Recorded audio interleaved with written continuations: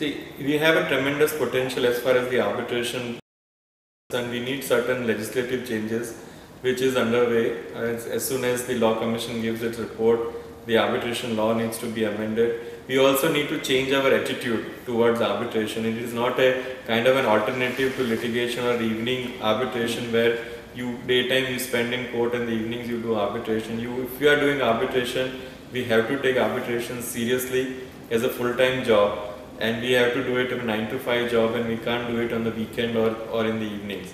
So as far as that is concerned, the style of working and the way we are doing the arbitration need to change, and it's a question of time. People have started realizing it, that the way we are conducting arbitration is not going to last for long.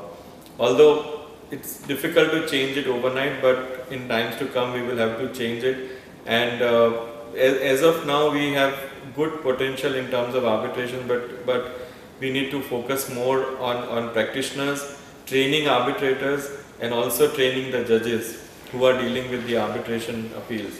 So those are the challenges before us, but I am very hopeful that we would be able to achieve them.